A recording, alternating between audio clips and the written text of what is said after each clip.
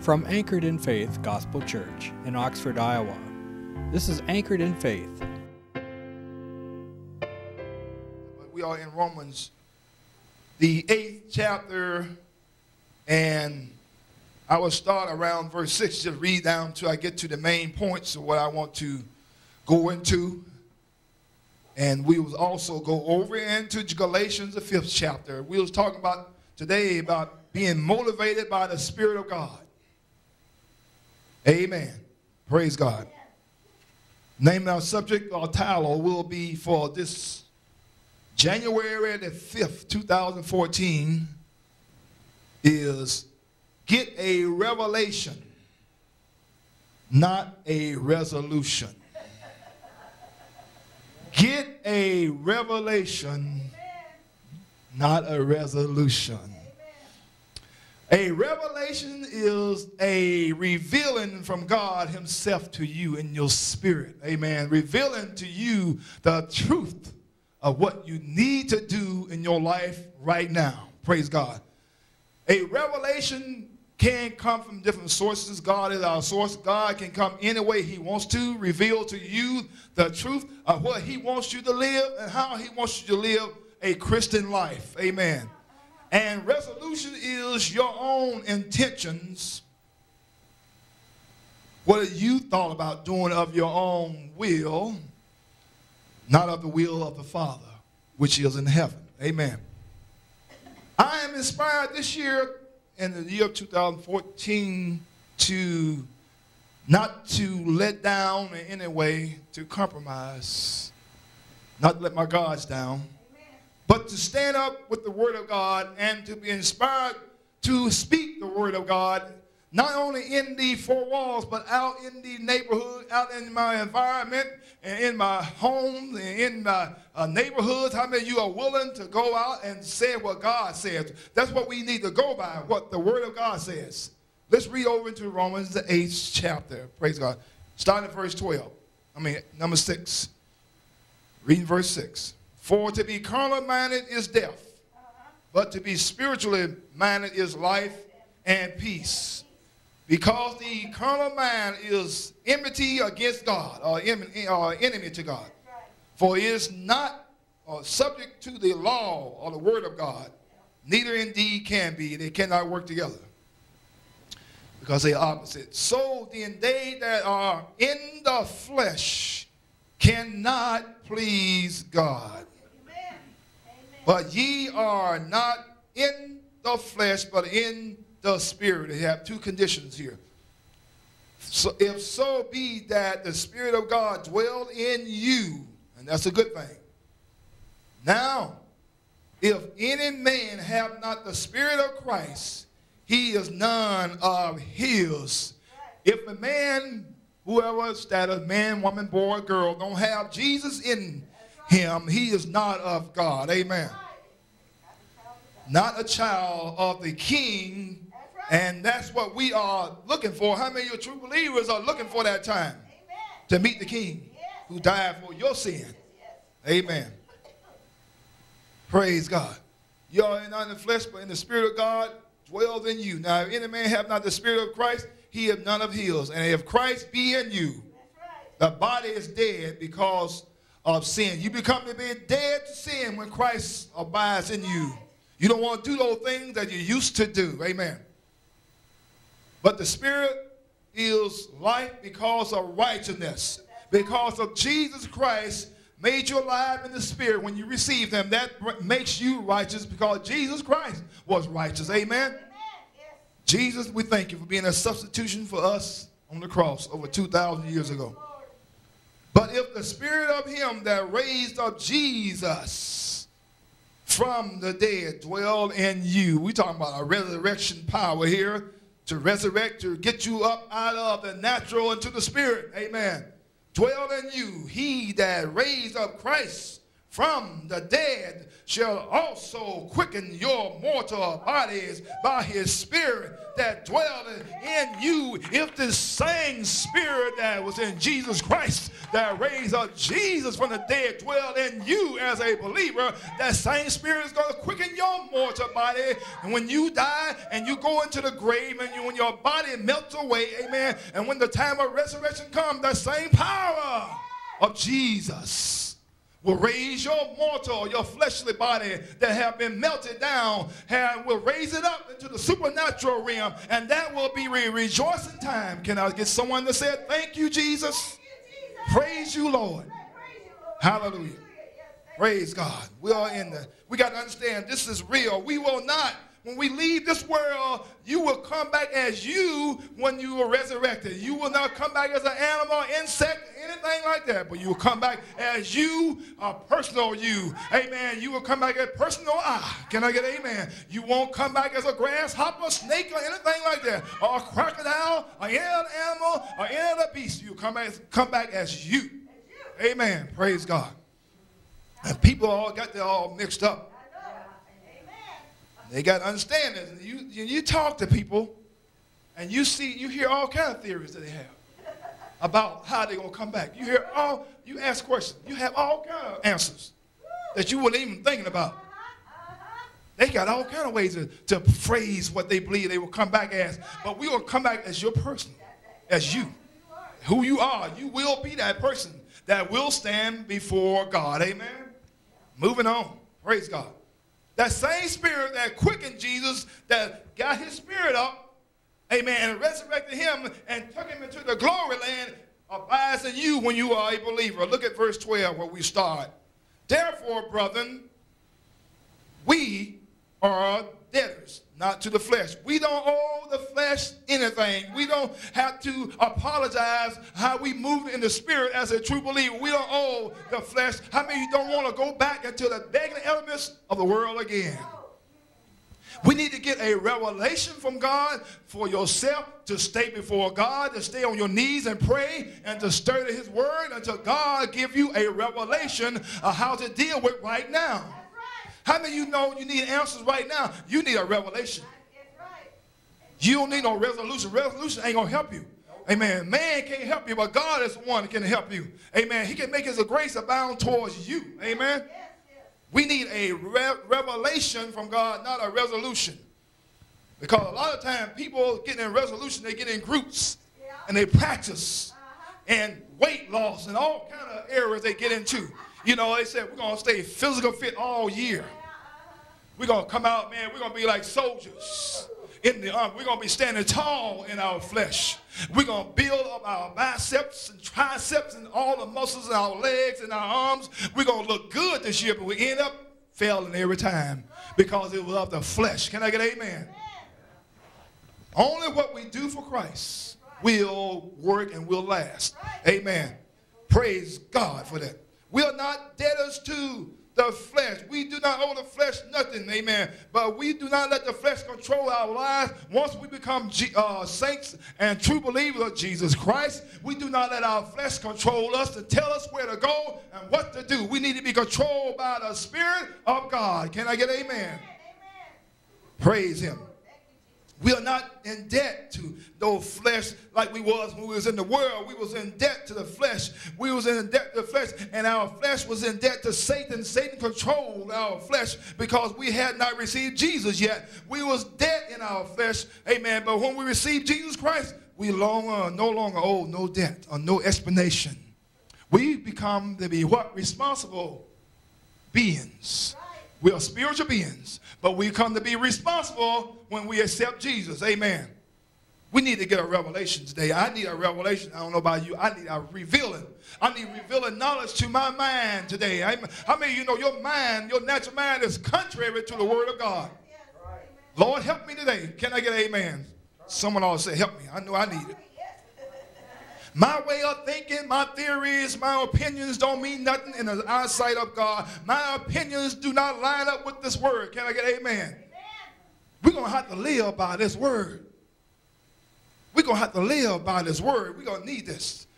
We are not debtors to the flesh to obey the operations of the flesh, the feelings of the flesh. We are not to get into the emotions of the flesh and our wills of the flesh and our intellects of the flesh.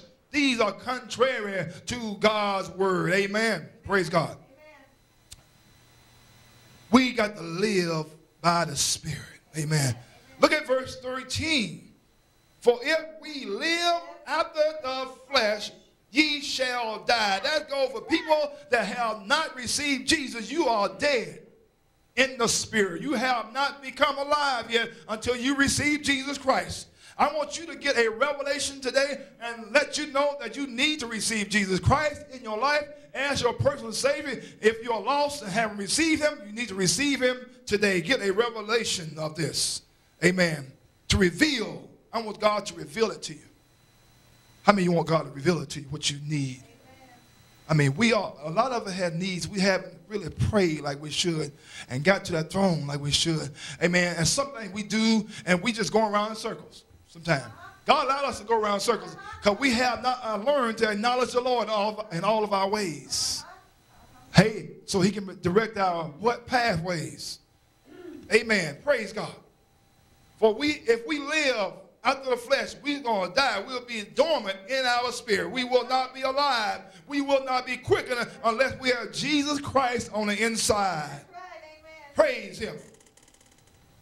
Moving on down to the latter part of it, verse 13. But if we, through the Spirit of God, through the Spirit of Jesus, which is the same, do mortify the deeds of the body to quicken it, to make alive the deeds of the body, you shall live. Because when you yield to the Spirit of God, let me tell you, you have the spirit, soul, and body. When you yield to the Spirit of God as a true believer, that soul got the Father along with that Spirit. Can I get someone to say, Lord, thank you. Hallelujah. Because if you yield totally to be a carnal Christian, then your spirit is carnal, then your soul will follow the carnal status. Amen. But when you have the Spirit of Jesus in control of your life, then your soul will have to follow the Spirit of Jesus on the inside of you. Can I get an amen? Amen. Praise God. Woo. That's something to make you want to shout a little bit this morning. Praise God. Yes, it's cold out there on the outside, but it's warm in here. I believe we have some windshield factors around negative 50 and of this sort this time of year. So we have to be really grafted in Jesus Christ and have the wisdom and knowledge and understanding of God's word. Amen. God will deal with us in the natural realm too to show us what we need to put on in this type of weather. And how many of you know if you don't put on the right clothing, you're going to freeze? Because this weather will give you frost bites. It will your fingers, your toes, and your body cannot react to this cold weather. But we need that wisdom from God to help us today. We need to get a revelation from God, not a resolution, not a group therapist area where they come together in a group and try to put their little minds together, try to put their little bodies together and say, Lord, let's huddle up. What's your idea? What's your idea? What's your idea? And all of them just scratching their heads. Sometimes don't know whose idea is correct. Can I get amen? A lot of people get together in the natural. They just go on through a form and a fashion. And don't get nothing done. How many of you been in some meetings and they said they're going to get something done. They didn't get nothing. A meeting ended up being an argument. The discussion that they had ended up being blown out of proportion. Folks got upset, angry, because they was not in the Spirit of God. Let me tell you, when you're in the Spirit of God, there's no envy and strife. There's no hatred. Amen. When you're in the Spirit of God, you let the Spirit of God control you, and it will help you in every area of life, in every facet of life that you are in this present time. Hallelujah. Praise God for the Spirit of God. We were just singing a song, Burn in Me. I want the fleshly ways to be burned out. And let the Holy Spirit be revealed and I need revelation knowledge today. I need something that's going to help me. Oh, I went round and round in circles like the children of Israel, some of them did. Went round and round in circles in some situations. How many of you been through some situations, circumstances, round and round, and you ain't found an answer yet? Hello, come on, someone. You've been around this Uncle Ned's bun again. You've been around the same thing, and it's come back as though you put a yo-yo down. How many of you play with yo-yos? They come back to you. Or it boomerangs back to you. How many of you are sick and tired of? Sick and tired of these things boomeranging back to you, or coming back. I need a revelation, not a resolution. I need God to reveal to me where I'm going wrong at. How many of you know you can walk down the wrong pathway, but you need God to reveal to you where you're going wrong at? And that's go for non-believers and Christians all. We need to know which way we are going. You sinner people that are sinners that have not received Jesus, the only way you can go is to receive Christ. You need to go that way, that road that may be narrow, but it don't lead to destruction. Let me tell you, that wide road will lead to destruction. Will cause you to go into eternal damnation when you don't receive Jesus Christ.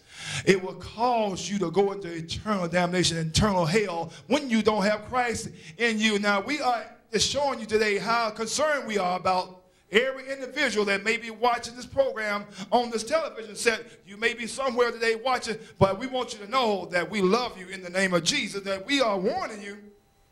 How many of you love to be warned when you're heading the wrong way?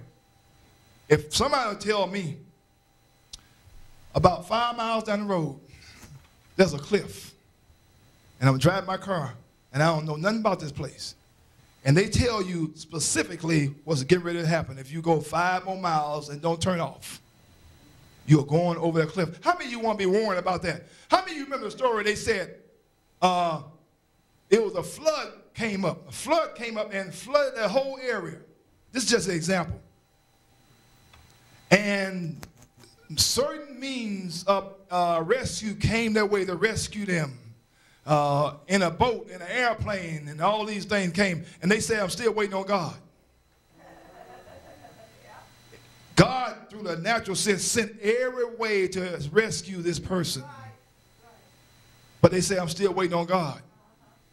But what happened to that person? They ended up drowning because they didn't listen to God. God sent them all kind of ways to escape this destruction. How many of you want to escape destruction in this life? Because let me tell you, there's destruction coming to the United States. And I want to escape this because I want to rely on Jesus Christ as my source. I want to stay with Jesus Christ, my God and Savior. Yeshua Jesus, my God and Savior, the one that saved my soul, amen, from eternal damnation. And I tell you today, people, we're wasting our time if we don't have Jesus. I don't care how much money you got. I don't care how good a family structure you think you got. How things look so good and you're going like you got no worries. But let me tell you, there's a time coming. You're going to come to a point in time you're going to need a Savior. This is the time. He's coming soon. He wants us to get a revelation of that. Now, you can remember in the 4 Gospels, when the disciples didn't even believe that Jesus was going to die and was going to be resurrected. They didn't believe it. That's right. That's right. He told them what's going to happen. He told them that he's going to be whipped and put in the hands of sinful men. Yeah. And the mean Roman soldiers are going to do that, but they still did not believe it. We're in a time now where men don't believe that God's word is true. A lot of men say you guys are just going through a form and a fashion. This is true. They're saying that this is counterfeit. A lot of people out there you run into will say this is not true. And a lot of them said Jesus did not come and die for the sins of the world, but he already came. That's one time. But he coming in a second chance. It's second time coming.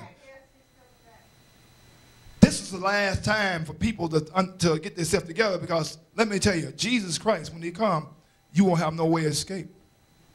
We know there's a tribulation period coming too. But I'm taking my chance right now to receive him now. I'm not going to wait. I'm getting my revelation right now. I'm not going to wait on someone else's theory, some other man trying to tell me how to go about receiving Jesus. I'm going to receive Jesus for myself. What if Jesus was saying, I'm not going to die for the sins of the world? He could have been selfish, but Jesus was not selfish. He gave up himself as though he was a sacrificial lamb. He gave himself up, for he was slain from the foundations of the world. And I'm going to tell you, there will be no more perfect sacrifices. Jesus Christ was the last perfect sacrifice. You can go get any priest down here on earth. Excuse me. You can go get any Catholic priest. Call them Father, whoever. There's only one priest. The great priest. The great high priest that passed into the heavens. You can go to this Father. Take your sins to him. It ain't gonna get you salvation. You got to go through Jesus Christ. I had an example in my mind. I'm going to say it. This is probably another part of the message next time. Pretend there's a large building with about, I would say, 8 to 10 doors in it. And 9 out of 10 of those doors, one of them is unlocked, but the rest of them is locked. And pretend this is right here. When you get this inside this big building, there's God is in there. God is in this big building, right? And you go try and get through every one of those 9 doors, but there's only one door unlocked. What did Jesus say? He said, I'm the door. You go knocking on all these doors and nobody will answer you. You go through all the other religions. All these religions, they cannot let you into the kingdom of heaven. You're knocking on doors. And we got that right now where man are going around trying to find some other way to get to Jesus Christ. John 14:6 says there's no other way. He said, I'm the way. I'm the truth and the life. No man will come to the Father but through Jesus Christ. They go around all these other religions, forms and fashions, but not going through the true gospel of Jesus Christ, the good news of Jesus Christ. You have to go through Jesus Christ. Now, if you enter into that door, that one door, through Jesus, then you can be born again. But you can go with all the other doors. You can't get into them. But if you go through the door where Jesus said, I am the door, by him, no other man can go through but through Jesus Christ. Amen. That was just an example that came to my mind. And that was a good one because I thought about it. I said, oh, people are going all the other ways, trying to get to Christ. I mean, other religions will tell you anything. A lot of them just want to keep you in there because they don't feel comfortable unless they got plenty of people in there. But the scripture said what? Well, 2 or 3 are gathered together in my name. There I am in the midst of you. Oh, it ain't always in the big crowd. It could be in the small number. I'm telling you, I'll take Jesus Christ wherever I can. I can be in the White House. I can be in a black house. I can be in a blue house or red house. But let me tell you, I'll take Jesus Christ. How many of you take him anywhere you go? Amen. I don't care if I'm standing before the president, the government, or whoever, but I receive Jesus Christ. I'm getting the revelation to you, let you see the revelation. The only way is through Jesus Christ. Don't be ashamed to receive Jesus. He's the only way that you're going to make it to heaven. I don't care where we go. You can go over to the eastern countries and all over. You can go in Germany, anywhere. But you're going to still have to come back to the same answer. Jesus Christ is the way, the truth, and the life. Let's move on down just a couple of scriptures before we close here. Praise God. Look at verse, let me read 13 quickly right through it, and then we'll go 14. For if we live out of the flesh, we shall die. But if we through the Spirit do mortify the deeds of the body, ye shall live. Look at verse 14 as we close. For as many as are led by the Spirit of God. Amen. They are the sons, plural, more than one, sons of God. For I would have it no other way. I'd rather be led by God's Spirit. Because let me tell you, he won't lead you the wrong way. He won't lead you to fall into a ditch of destruction. He will not deceive you and have you in deception to fool you and bring trickery to you to trick you in. But he is the truth, the way, truth, and the life. And no man will come unto the Father but through him.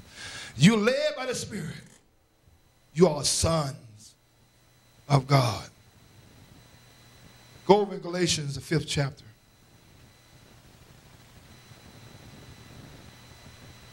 The 16th verse.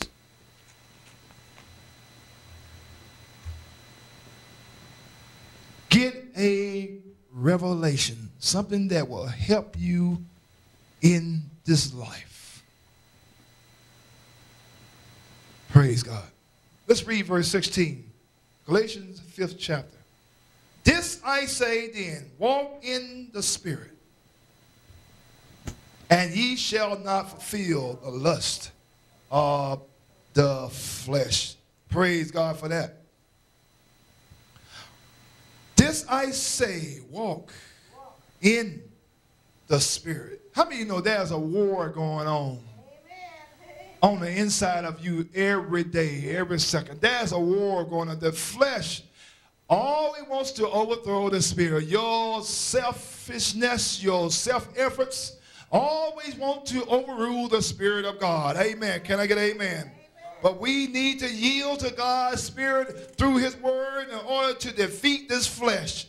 We need to yield to God's Spirit to bring the flesh under the subjection of the power of God. Amen. Praise God.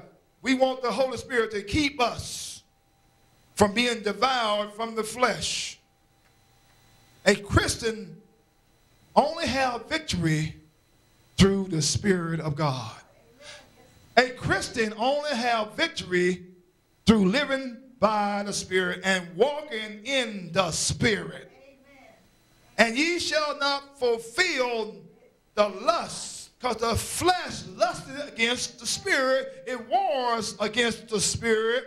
So you will not do what God tells you to do. Amen.